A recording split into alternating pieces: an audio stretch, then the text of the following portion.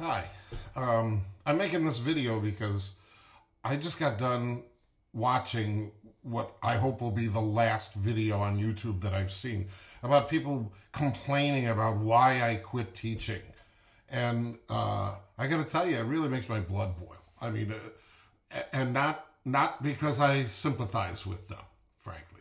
Let me tell you a little bit about myself, where I'm coming from. I'm a teacher. I've been teaching for 40 years. I'm an old man, obviously. I'm 67 years old. I've been teaching for 40 years high school in the city of Chicago, okay?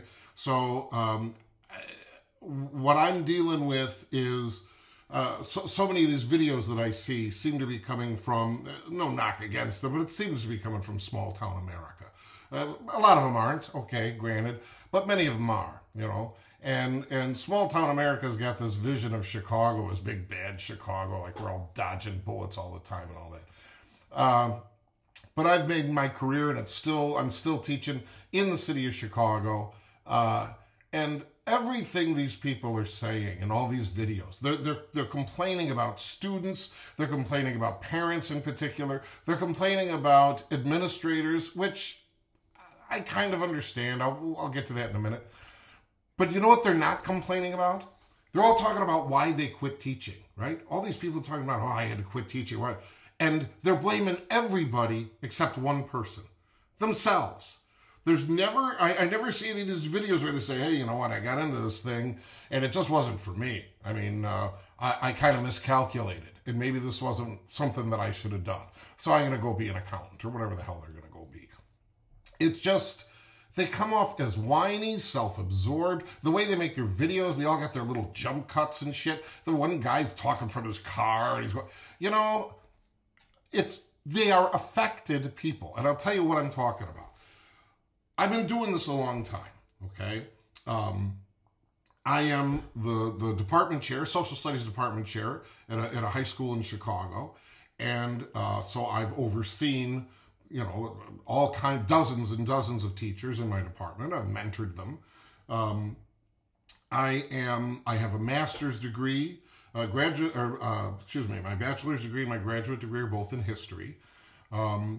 And, you know, frankly, not to pat myself on the back, but just so you know where I'm coming from, you know, I've won all kinds of awards. I've been chosen as the teacher of the year in my school, things like that. So, you know, I'm kind of embarrassed to say that, but I'm just trying to tell you that I'm not just some schmo off the street who doesn't know what he's talking about. You get these videos with people who've been teaching for 3 years. Oh, it's not what I thought. Well, how about that? You know, it wasn't what you thought. Why don't you just admit that? You know, so anyway, I'm getting a little upset here. I'll say this. In all of those videos, every video I watched, and they're all so hyper emotional, and they're putting it in the jump cuts, which I hate and all that crap. I'll tell you what, it's a good thing they quit teaching. It's a good thing they quit teaching because, frankly, they probably weren't very good teachers. I've seen a lot of teachers in my time that weren't very good teachers who shouldn't have gone into it. I've had student teachers in my classroom. In the 40 years that I've been teaching, I've probably had a full-time student teacher in my classroom at least a third of those years. So, you know, we're looking at, what's a third of 40? Jesus, I'm not a math teacher, I'm a history teacher. So I've had all kinds of student teachers as well. And one of the things I'm proudest of is I had to have that difficult conversation with a few of these people. And I said, you know what? Maybe this isn't for you. You know, as someone I knew long ago said, perhaps your ministry lies elsewhere. Because it's not easy. And I don't know exactly what makes a good teacher. I have a general idea what doesn't make a good teacher. And a lot of it goes back to, why did you go into teaching, right? When I see teachers that struggle with kids, it's usually one of two things. One, they wanted to be the most popular kid in class, or they wanted to be some sort of dictator and control all kinds of people. That's not as common as the first one. Back in the old days, there were a lot more people that went into it because they wanted to boss people around and stuff like that. But now it's people that want to be, frankly, they want to be the kid's best friend. The kids don't want you to be their best friend. A 16-year-old wants his best friend to be 16, not 34, you know. One of the problems that we have with all this is our society and even most of our schools. They focus on, they say, you know, they have all these, oh, go in and touch hearts and do that. I'm not going in to touch anybody's heart or anything else. I'm there to teach. My kids are great. I respect them and they respect me, but we're not friends. I don't want to be their friends. I have 2 sons of my own, right? I love them. I don't love my students. How could I love my students? I only have them for 9 months out of the year. I don't love them, and I'm not there because I have some bizarre love for children.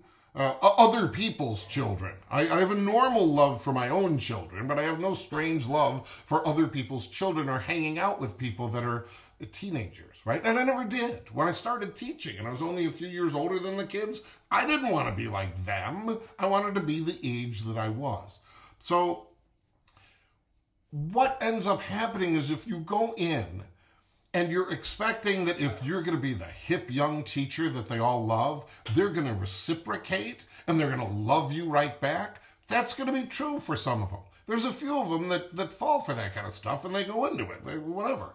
But the vast majority of them are they're kids, they're teenagers, they're adolescents. Their job is to rebel. They're hardwired to rebel against authority figures and against their parents and everything else. And that's fine. They're supposed to be that way, right?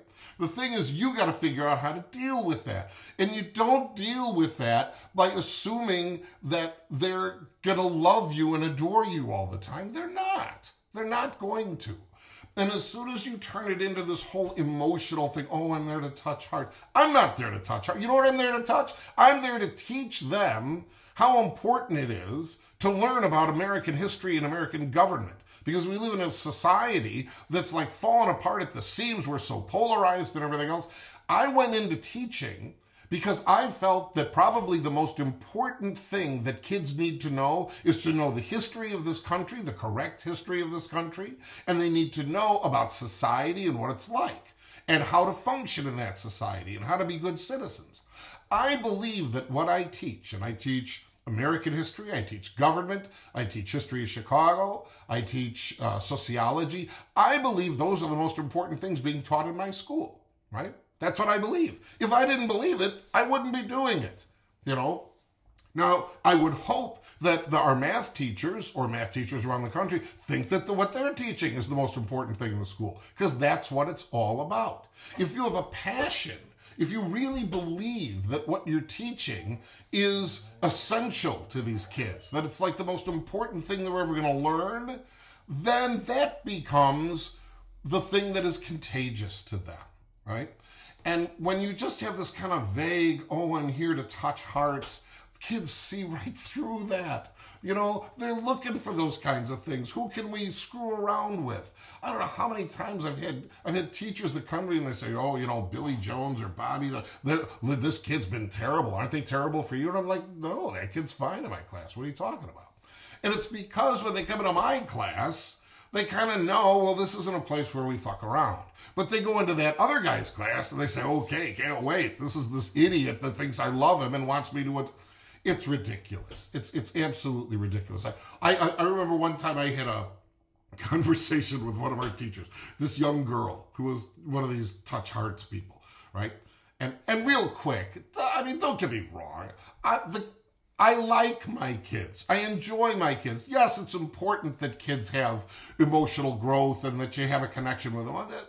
But it's this idea that the whole reason you're there is to make some sort of friendship or make some... Anyhow, this one teacher, she was very young. She had been teaching a few years, and she was already getting her master's degree. She was working on her, and she was already deciding that she was going to get her master's degree in administration. And more about that later. And I said, really? I was just talking to her. I said, oh, so you're working on your graduate work, and so you're going to get it in administration? She goes, yeah, I am. And I said, oh, well, good for you. I said, I'm just curious, why didn't you get it in English? Because you're an English teacher, right? Didn't you get your undergrad in English? And she said, oh, yeah, but, you know, English is just what I teach. And I said, what?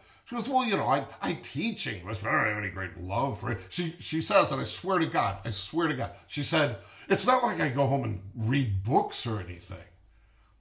This was a person who was teaching English. Thank God she wasn't in the school when my kids were there, because I would have yanked them out of that class in a heartbeat.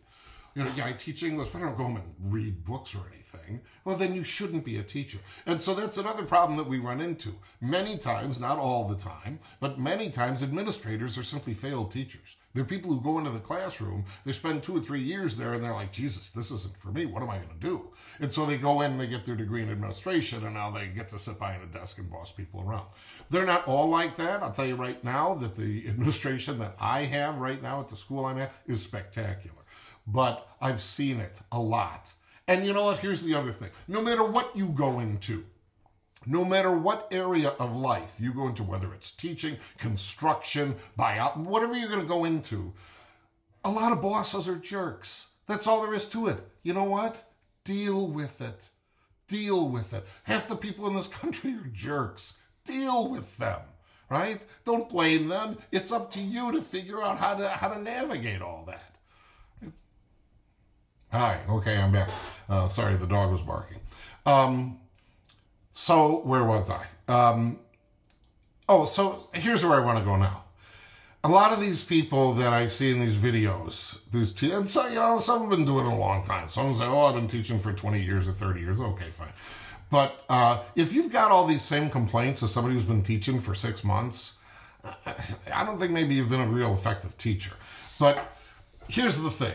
I really, really get sick and tired of people saying stuff like, especially older people, kids aren't the same anymore. These days, kids are the same as they've always been.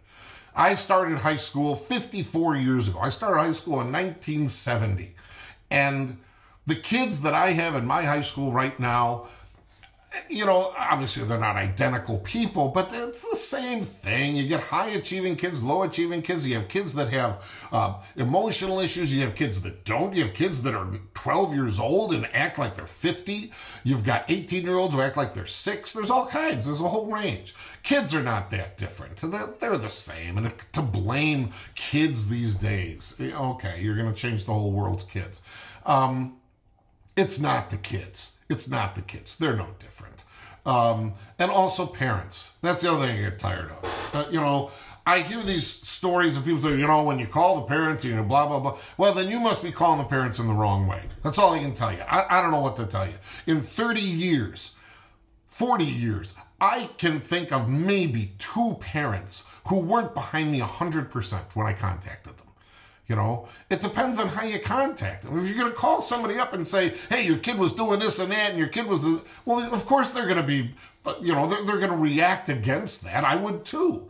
But if you calmly sit down and say, hey, let's work together because I really think that your son or your daughter can go places. So here's some things that I think we need to work on. Here's what happened today, for example. Your son or your daughter did this in class today. That can't go. So together, maybe we can work on it. I mean, that's all there is to it. Parents, again, are no different, really, than they used to be. They're the same. Here's the other thing that I love. All these people complaining about parents. Not only on those videos, but I hear it every day. These parents today, and they're parents. You're a parent today. What do you mean these parents today? Oh, it's everybody but you? You're the only one that's not this. It's ridiculous. People want to blame everything in the world other than themselves, and it's just ridiculous. If you got into something that you're not well suited for, fine. Just, admit it. I know that if I went into plumbing, I'd be shitty at it. I wouldn't be able to do it. Or if I went into anything math related, I can't do math. So I just, this blaming the whole world and everything, that's why you're a bad teacher. If you have that perspective, If your world perspective is it's the parents' fault, and it's the kids' fault, and it's the administration's fault, and it's this and that, well then I'm going to tell you right now, you're probably not a very good teacher. You're probably not me. And here's the other thing. There is an indefinable quality. I don't know what it is. I only know it when I see it. It's kind of like the Supreme Court justice talking about pornography. I don't know. I can't define it, but I know it when I see it. Same thing is true with a teacher. There are certain teachers that just have the personality where it works. Where when they speak to groups of people, especially kids, the kids kind of get it. They're not angry. They're not begging for affection. They're just talking to people. And they're not doing it, I get a lot of teachers, I walk past the room, and I hear them, all right, students, today we're going, they change everything. It's like, just, God, relax. Just talk to people the way that you would normally talk to people. And understand along the way that there's going to be kids that are going to act out. How are you going to deal with it? Deal with it like an adult. Wait until the class is over and then pull the kid in and say, hey, man, you can't do that, And if you do, if it happens again, I'm going to contact your folks and maybe you're going to get a detention or something. So come on. It's the way that certain people, I've worked with teachers who can't even look you in the eye. You walk by and you say hi in the hall and they go, oh, hello. And they look, and it's like, who told you that you had any sort of charisma to be a teacher? At no point did somebody stop and say, hey, maybe this isn't for you. Maybe you need a job where you're in a cubicle somewhere, So, I don't know. I know I'm ranting and I'm going on and on and on. Parents are fine. Kids are fine. The world is generally much better place than it used to be. It really is. It's a safer place. And while I'm here, I'll throw that in. Oh, this and that. Oh, these days. I'm a social scientist. And I'll tell you right now, at least for where I live and for almost every city in the country, the murder rates and the crime rates are dramatically less than they were when you were growing up. In the 1970s and 80s and 90s, the murder rates here in Chicago were double what they are now. And this idea that the world is going to hell in a handbasket, that's not true. You know what's going to hell in a handbasket? You are. You are. Because you're getting older and your perspective is changing.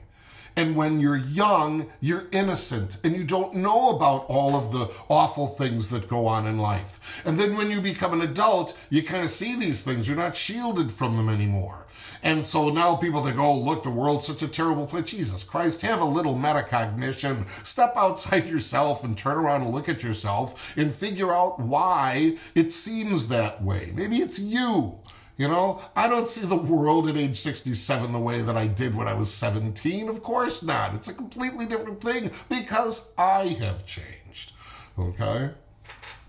So I guess that's about it. I just, there's plenty of great teachers out there, and guess what? They didn't quit, and they didn't blame students, and they didn't blame administrators, and they didn't blame parents, and it's ridiculous. One thing I'll say, I'll close with this, and that is, if there is one thing that has changed, I will accept the fact that there are, and I think some of the people may have said this in their videos, thank God I don't teach in a place like Florida, right? Where they have these people that are not historians telling historians what they have to teach. And all that reactionary crap from the governor in Florida and other states. I'm in Illinois, and in Illinois and in Chicago, it's weird. When it comes to history, we base it on, what historians have discovered about history. That's kind of the way we do it, rather than what some businessman or some banker decided that history should be. So I do get it when like English teachers that are saying, I'm out of here because I can't teach To Kill a Mockingbird anymore, or, I can't teach W.E.B. Du Bois because of they come up with all this nonsense, the school boards who don't even know what critical race theory is, and they're throwing everything in. So people that are victims of that, I get it. You know, if I were you, I'd probably quit teaching too. If somebody came down to me and said, you know, hey, you can't teach this, give me this history book that's got real history in it, you can't teach that anymore, I'd probably leave too. But thankfully, I have a great administration. So, I guess that's all I have to say. I just wanted to get this off my chest. I'm sick and tired of a lot of these videos I see. And I know, you know, there's going to be people that are going to rip the shit out of me in the comments. And go right ahead. What do I care? I don't know who you are. So, if you do recognize me, if you're one of my former students, good for you. I hope you're doing well. If you're one of the teachers that I know that were shitty teachers when you worked with me, well, you know, deal with it. But I work with plenty of good teachers. You know, there's plenty of people out there that are doing what they should be doing. I suppose one last thing, another thing that's probably changed is, yeah, I think there are fewer people going into teaching, obviously, right? So because there's dramatically fewer people, I mean, in some universities, they're like thinking about shutting down their education departments. Because teacher pay is bad. You know, teacher pay is low. And it varies all around the country. And teachers should be paid a lot more, but same thing, cops should be paid more, but they should have a lot more education, right? Whether it's teachers or cops or whatever. Give them more money, but have them better educated and have them better trained. Now, these days, the number of the pool of available teachers, it's unbelievable. We used to have, when we had an opening in my department, we had to hire somebody, there might be, you know, 10, 20, 30 people. I know in some schools out in the suburbs, they'd have 400 people apply for one job. You know, now we put a job opening and we get maybe one applicant or two. Sometimes we get none. So now you're kind of really searching for people. And as a result of that, I think that's been a big problem in education, is the quality of teachers is dramatically less because the pool of available candidates is dramatically less. And so there's going to be fewer and fewer people that are, you know, you're less and less likely to find somebody that's going to be able to do a good job. So, all right, I'm done. I'm done ranting. I got some notes here. Let me just make sure there's nothing else that,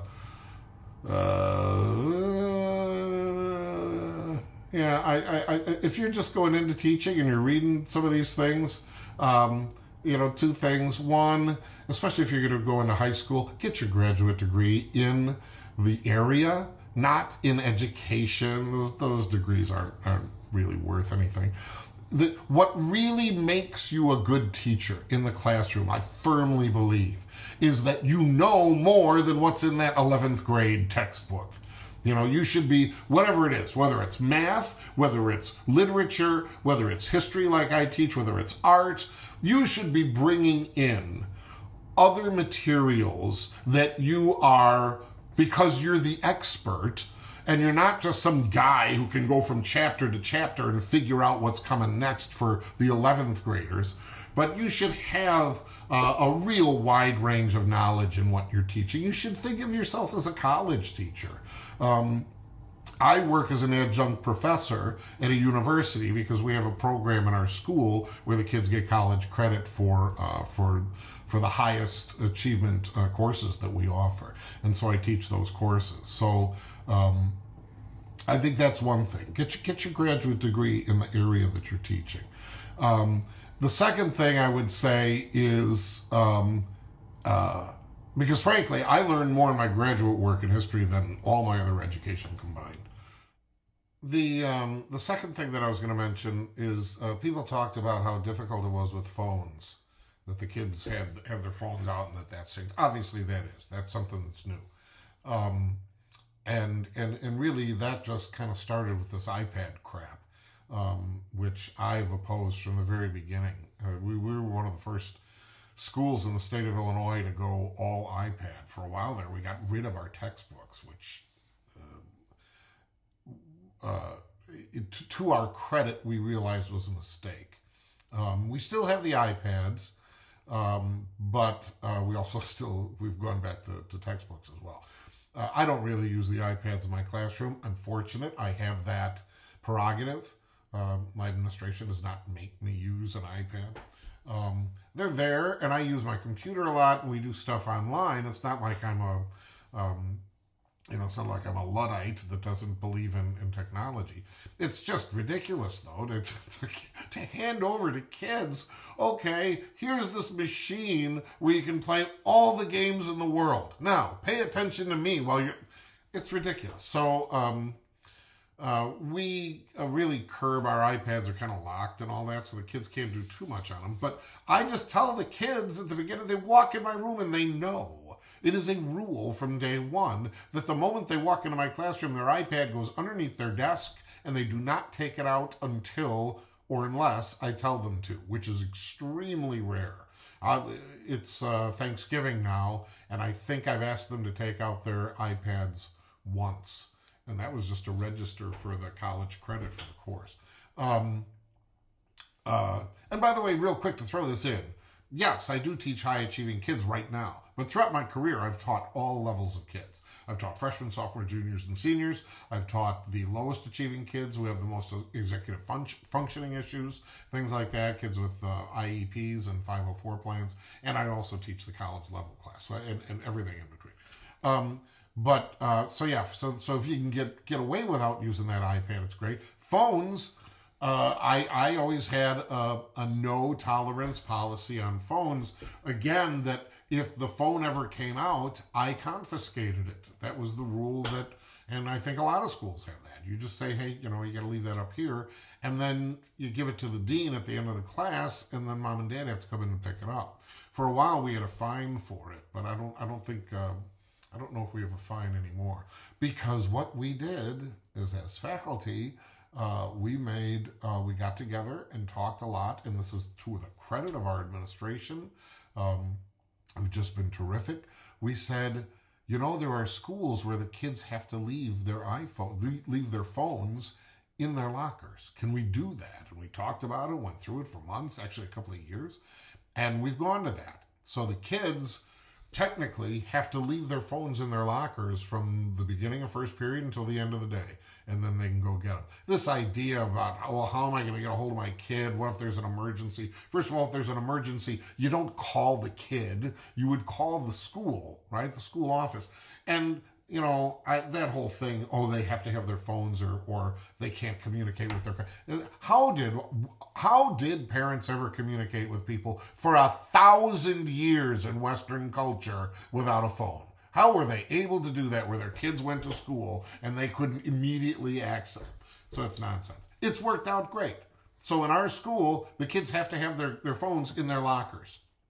And there are many of them who still keep them in their pockets. You can tell, you see that rectangle, and I'm not going to go reach for anybody's rectangle. But they do know that by keeping it in their pocket, they are breaking the rule just by having it.